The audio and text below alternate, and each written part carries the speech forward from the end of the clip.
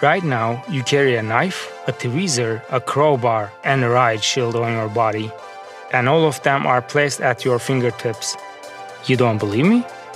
Then imagine doing these tasks after cutting your nails.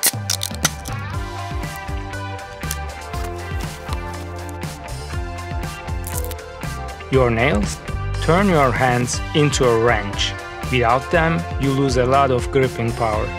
Nails also protect your fingers from impacts. Let's take a closer look.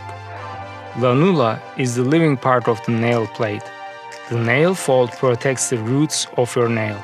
This is the free edge, which has a soup of fat cells and dirt.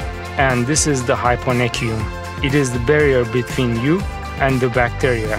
Fingernails are a small part of our body, but each time you cut them, we need to relearn to use our hands again. What else would you like to see under the microscope?